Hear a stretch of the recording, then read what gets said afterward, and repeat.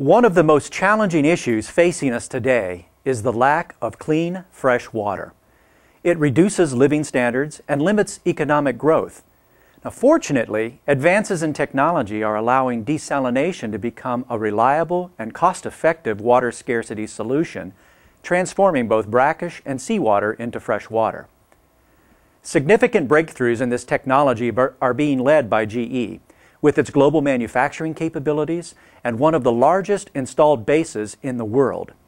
From operating equipment and services to project financing, GE is a global leader in delivering fresh water wherever it is needed.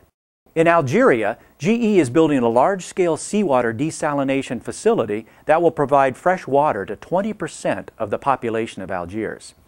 In Spain, water from a brackish river will be conditioned with GE's electrodialysis reversal technology to supply 20% of the drinking water for the greater Barcelona area.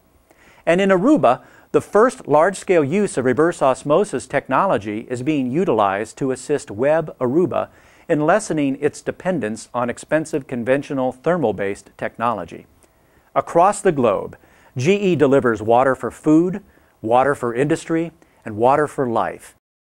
This is how seawater desalination works.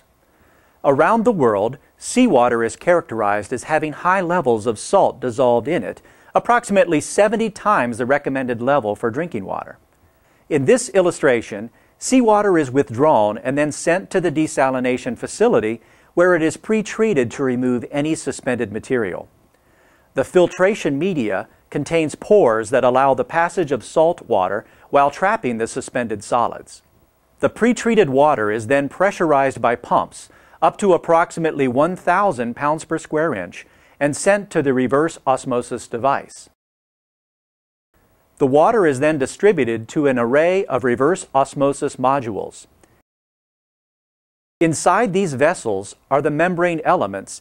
They're actually flat sheets that are rolled together to form a cylinder-like object. Inside these elements, pressurized water flows across the membrane.